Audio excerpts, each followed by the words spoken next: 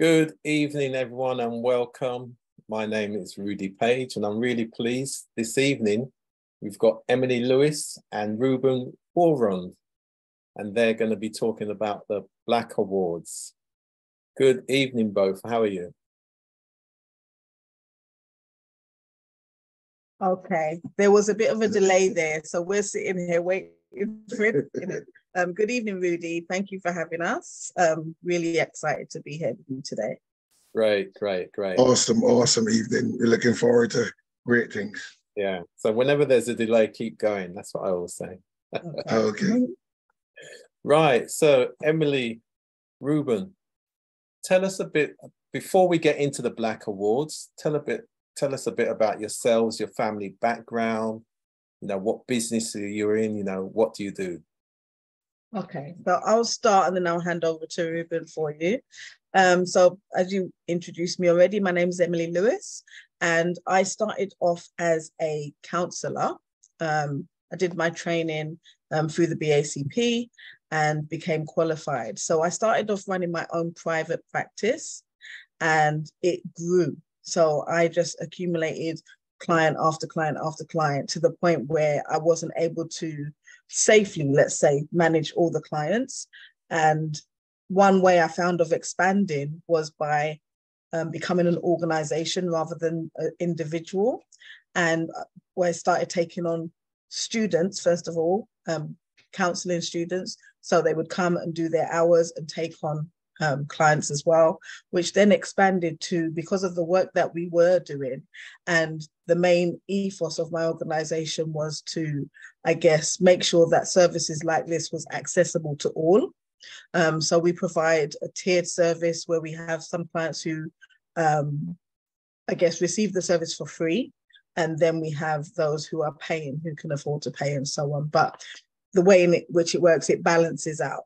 So our main structure was about helping the community, the BIPOC community, because as you probably realize, Rudy, people in our culture don't normally access services like counseling. And this is because of the disparity that's there, the stigma that's there as well. There's a cultural stigma and so on. But cut a long story short, it grew. We now have qualified therapists, qualified facilitators who we do workshops and training with, qualified mentors, which a minute, and we're now global. So we were at our busiest through the pandemic because obviously everyone's mental health was on the rise through that time, but we were able to facilitate the services via online. So it's just grown from strength to strength. And now we don't only commit to our community, we commit to everybody. So anyone who wants the services comes to us and gets the service or the treatment that they need. Excellent. Wonderful. I forgot to say the name of the organization. I can tell them the name of the organization. Yeah, who are you? Pleasant good evening to each and everyone. I am Ruben Warren, the CEO and founder of Black Mentors That Matter. We work very closely in conjunction with each other. The organization which Emily Lewis is CEO of and founder of is I Found Me Counseling.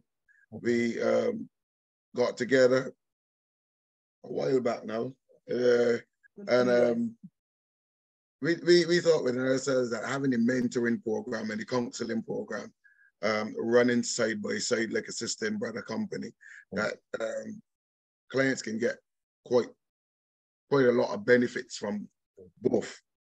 We used to do the separate counseling, separate mentoring, but we find that a lot of clients, especially now, and as Emily mentioned before, in the pandemic with the stress of mental health, they wanted both services. So we took a bold move to decide to join the services together, and amazingly, it's been working picture perfect since then. I've during the pandemic, I've actually been to Barbados, did a small clip on CBC News, Barbados, pertaining to mental health and how we see mental health here. We wanted to know how they view it in Barbados, what the issues are, how we can help them earn it out coming from a different angle. And it's been working, I started out as a mentor, hey, quite a while ago, if I may say. Born and bred, raised in Barbados. Awesome family. We was a very rich family, but the parents made it happen. You know, made it happen to the point whereby we grow, we understand the concepts of life. Respect was the major aspect that was instilled in us. Show your elders respect, show anybody respect. What you give is what you get. You understand? And make sure that if you have it and you can help, put in your 100%. I've been through quite a few situations where we lost quite a few loved ones. There wasn't much help around, as in places to turn to. So hence the reason that I had this big drive to do something about it. Yeah. Also, this is in conjunction with a lot of black males. Black males don't like to talk. So part of my saying is we need to get them to talk. Yeah. You know, for the black community pertaining to it, I want to see the black community rise immaculately and a space that we can begin to understand the space. You know, we now have so much different orders. The team is massive. Good. The team is over 30 strong. So coming from that aspect, when we join these two unions together, yeah. Only the Almighty would know what to come out of it. Which I must commend you for, because one of the challenges that we do have in our community is what's important is technical expertise, but the cultural understanding. Yeah, definitely. So the more people from our community get involved in the provision of services, then that will contribute to the reduction in inequality. So what you're doing is really important.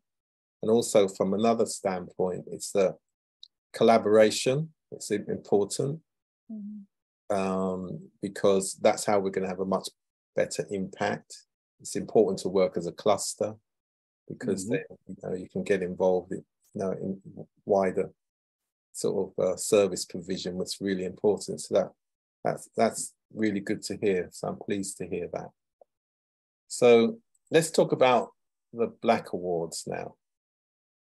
So Emily, tell us the BLAC Awards. First of all, BLAC, what does that stand for? What was the purpose? Rudy, I really love what it stands for.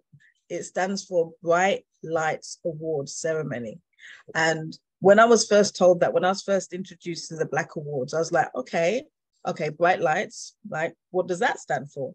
And it's about shining a light on people who are not normally seen. It's about giving them the opportunity to be rewarded with the work that they do.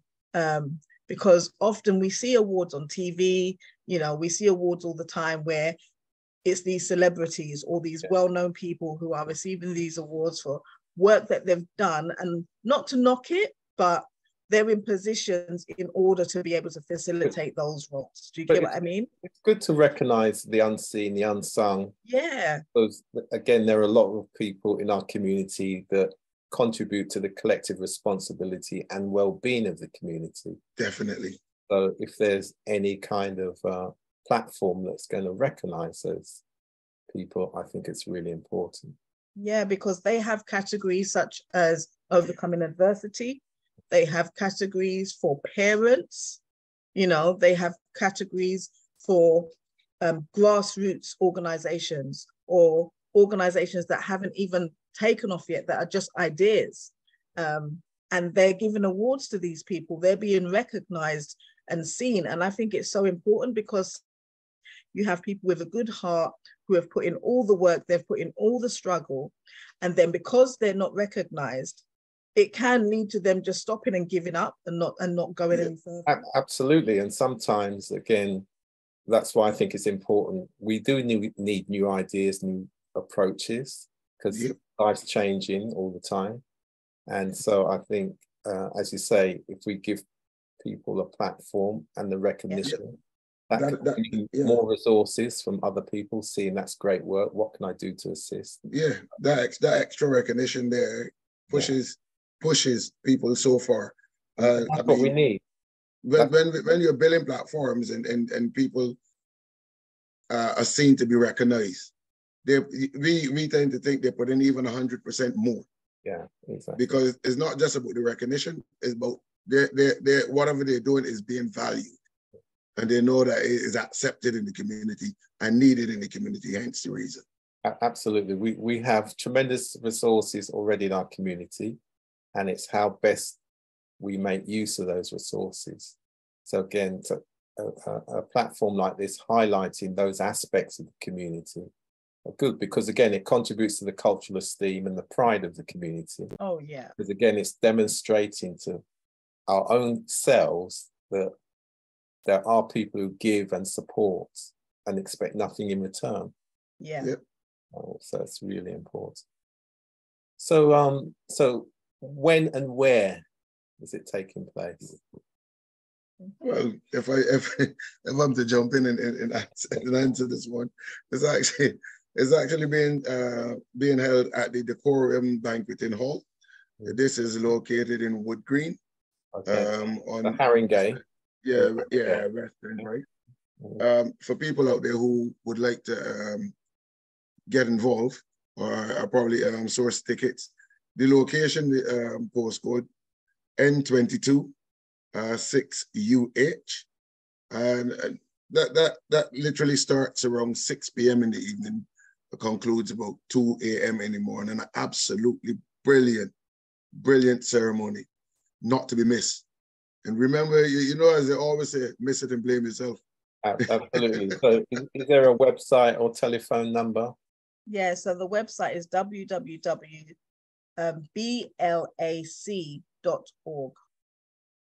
www.blac.org. Right, that's quite straightforward enough. Yeah, nice and easy, isn't it? Absolutely. Yeah. One other thing I should add, though, and just in case that we get the wrong date involved, is actually on the 28th of October 2023. So occasion. Yeah. So it's 28th of October. Be there.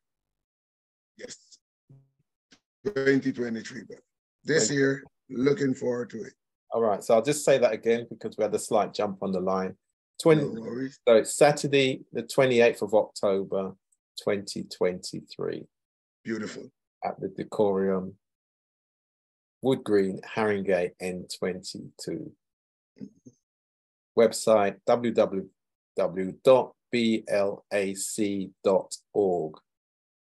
Yep. Right. Before the both of you go, you're both two very inspiring individuals. I'm going to ask you one question each. Okay. What is your message for our community? Ooh, that's a good question. My message would be, always remember to be yourself and to love yourself. Community is about communication. So I always make a point that in any situation, communication is key. So if you want to be seen, if you want to be heard, if you want to learn about your community, have a conversation. Don't be afraid to step out and speak to people and have your voice, because I think it's so important. Which of course, it does include listening as well as talking, doesn't it? Yes, definitely. I was just about to say, you know, my message basically to the community would be, don't be shy. Okay. If you need to know, you need to ask. And go out there, find areas and places where you can source the relevant information, the relevant help that you need. Listen, none of us can say that we know it all or we can do it all. We need that help. We need that extra push. We need that extra information. And once we can source the information and have areas and spaces that we can source that information, I guarantee you the help will be there. Yeah, we work tirelessly day and night to make sure that the people that need help get the help they need. We try all different sorts of ways of getting to people, trying to make sure that their mental status is as stable as possible, keep them focused, remind them of the love that we have for people. And because the love that we have for people shows in us, it resonates in them. Excellent. And I really like that message. Yes, be a one. Be a one people. Yeah. Love is the key. And what we say in mental health, the best outcomes are achieved when people are treated with love, compassion, and with humanity. Definitely. 100%. Definitely. Can I just say one more thing about the BLAC Awards? Absolutely. I just want to congratulate them, first of all, on running for how many years so far now. And this is the third one that we're attending. But also thank you for providing the space. When we have attended, each time it's been so inspirational, watching these people achieve, watching them being commended for the work they do. It's amazing. And the amount of people that they bring together is also a brilliant space for agencies and organizations like ourselves to communicate to each other, network, and work together to build our community. It's just so fantastic, the work that I am very greedy because I want to add the last piece. While you're on the topic of BLAC Awards, I want to also reach out and congratulate and thank the Royal Air Force, for major sponsors as well, Bedfordshire Police, women of color in policing. These people have sat down, put their heads together, bring together such a massive award ceremony to highlight people who are not normally highlighted. And I think that's commendable. Right, great. I think that's commendable. So hip, hip to these guys. No, that's great. And I hopefully as well, maybe after the ceremony, we'll have a number of them could come online and we could have a dialogue with them. It would be amazing. About their work. It would be amazing. I'll leave you guys to organize that. We will. There's never a problem. Never a problem. Right. So you ask and we bring it. All right. All right, sir. Thank you very much. Thank you very much. It was amazing having a conversation with you. Have an awesome evening. God bless. Yeah, thank you very much, Rudy. Thanks for your time. Bless. Thank you and good night all. Good night to you all.